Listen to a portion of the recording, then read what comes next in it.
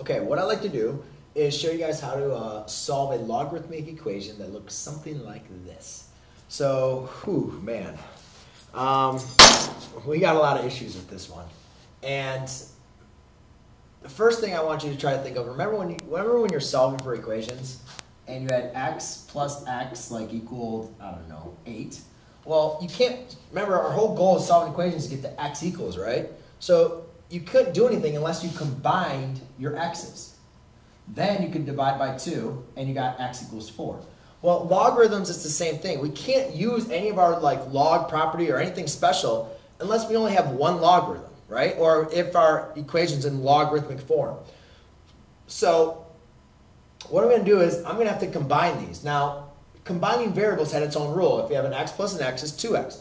However, combining logarithms have its own rules as well, and that's the properties of logs. And what it states is, if I have a logarithm subtracting another logarithm and they have the same base, I can combine them by division. Now, remember, this 2 I can rewrite as an exponent. So I'm going to do that first. I'm going to write log base 2 of x squared minus log base 2 of x plus 3 equals 2. All right, that's another property of logs that you can take your multiplier and put it back as a function. So now I'll rewrite this as log base 2 of x squared.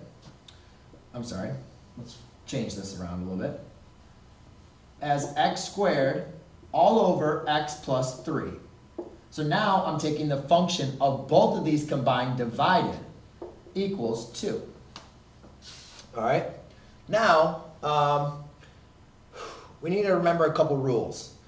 First rule is an inverse property. And what the inverse property states is, remember what a logarithm means, guys? If I say logarithm of 3 to 9, that means 3 raised to what number gives you 9? And we know the answer is 2. So if I say log of 3 raised to the third power, 3 raised to what number gives you 3? Well, the answer is 1. So if I said log base 3 of 3 is equal to x, that answer is going to equal x. Well, why does it equal x? Well, remember, I can take that number, I can take my exponent and put it in front as I showed you here.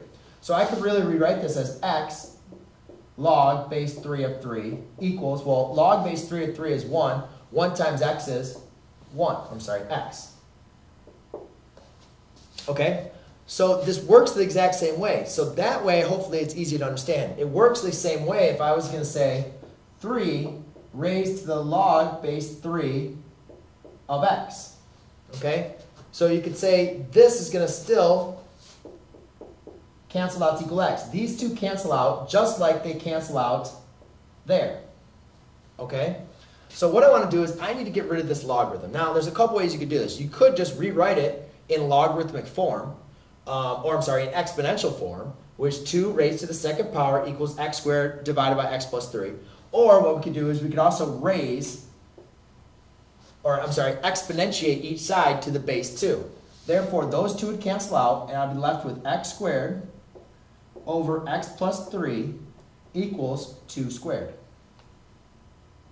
Now, if that just really confused you, just think of this way. Just put it into exponential form. 2 raised to the second power equals this. Okay, it's the same thing. 2 squared, I'm going to rewrite as 4 because I'm kind of running out of space. So now what we have, that's a horrible 2. So now what we have is we have an x squared divided by x plus 3 equals 4. Well, I need to get rid, remember we got to get rid of this x, right? And one thing I noticed is since I have an x squared, I'm going to have to do some kind of factoring, square rooting, completing the square, or quadratic formula. I'm going to have something's going to be going on like that. And since I see this other x, I'm pretty sure it's going to be a factoring or a quadratic formula problem.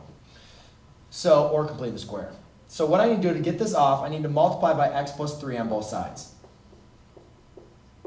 Therefore, those will cancel out, and I'm left with x squared equals 4 times x. Let's write that a little bit better. 4 times x, as I do distributive property, plus 12. Then, let's get them all to the same side by subtract. So x squared, let me show you. So now, let me explain why I'm having this. So I have x squared equals 4x plus a 12. Remember, when solving for x, you always want to get your x's all the way to the same side, right? Now, when you have a quadratic, or anytime you have your x's raised to a different power, we want to see if we can set them as into linear factors.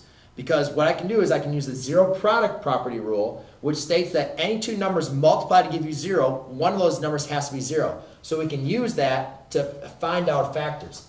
So what I'm going to do is I'm going to subtract a 4x onto both sides. Then I'm going to subtract a 12 onto both sides. So therefore I'm left with x squared minus 4x minus 12 equals 0. And then I say, can I factor this any further? And you say, yes. The two factors for this would be x minus 6, so the two numbers that multiply to give you negative 12, but add to give you a negative 4. So x minus 6 and x plus 2 equals 0. So since these two numbers, or these two factors, multiply to give me 0, I can set them both equal to 0. And say that x is equal to 6, or x is equal to, x is equal to 6, or x is equal to a negative 2. Now those are my two possible solutions. But what I'm going to do is I'm going to plug them back into my logarithm and see if they both work. So I plug 6. So if I take log base of 6, that's going to work. However, if I take log base of 6 plus 3, that's going to give me 9. That one does not work.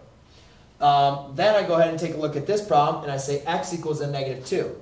Well, if I plug in x equals negative 2 in for there, and for this function, I can't evaluate x equals a negative 2. So therefore, that one is not going to work, because you can't take the logarithm of a negative number. Okay? So therefore, that will not work.